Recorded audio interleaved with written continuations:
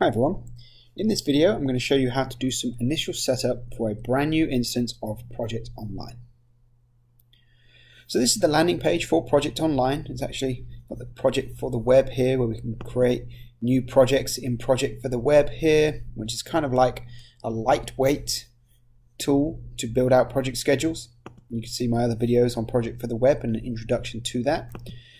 You can also build out new roadmaps from here. We'll talk about that later. What I'm going to do is jump straightly to Project Online. So at the bottom you can see go to Project Online.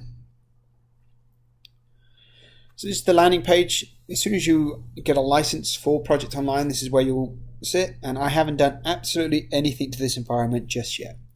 So we are at stage 0. What do we do? Well, the first thing I'm going to do is go up to the gear icon in the top right hand corner and click PWA settings. In PWA settings is where we see everything behind the scenes that your administrators will use to configure Project Online. If you don't see this page with all of these tabs here, you don't have permissions to do so. So you're obviously not set up as a Project Online administrator. You'll need to speak to your Office 365 administrator to get permissions to be able to see and do this.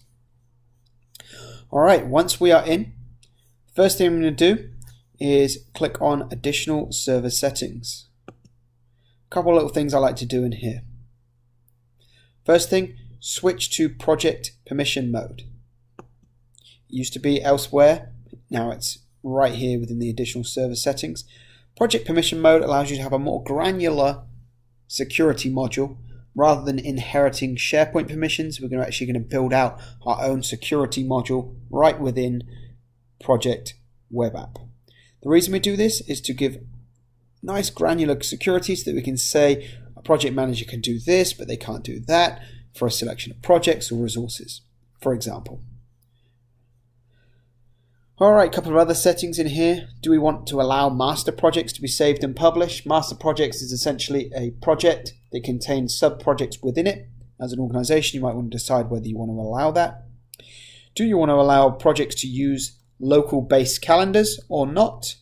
What that allows you to do is, as an organization, you can specify that everybody's going to use, let's say, the USA calendar, but they have the ability to overwrite those calendars.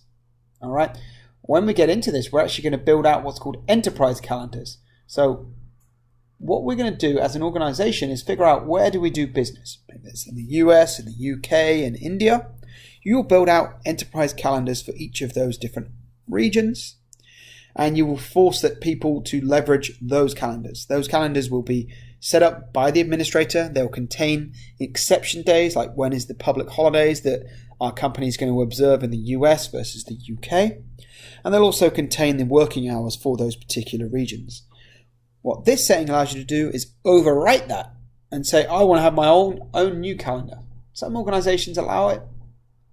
To be honest, as a rule, I would say if we're going to set Project Online up, let's have that governance over it. Let's make people use their own calendar. So I would not check that box, but you could potentially. Allow projects to be published in various currencies.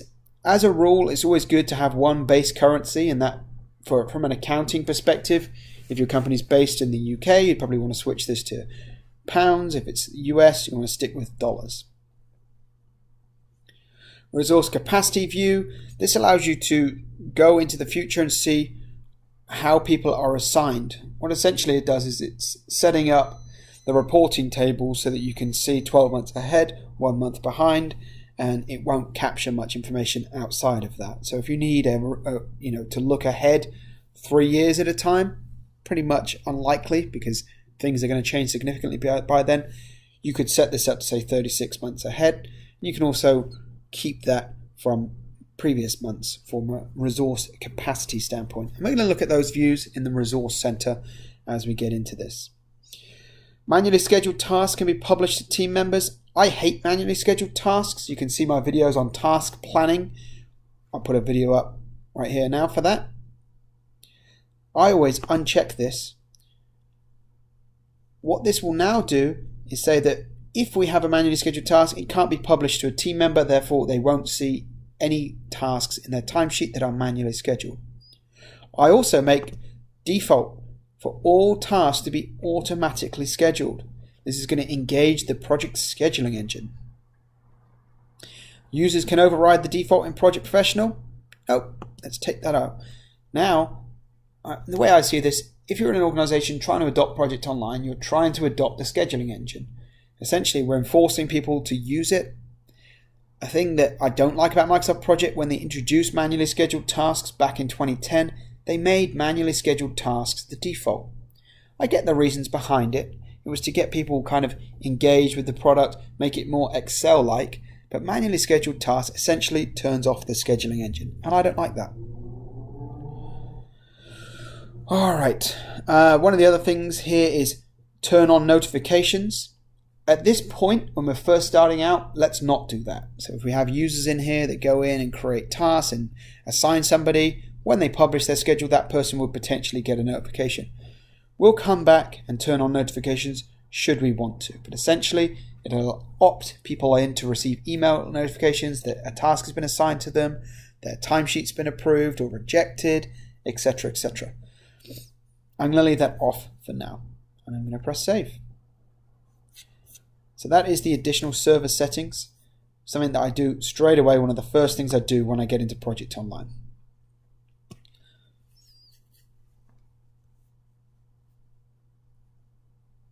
Press save.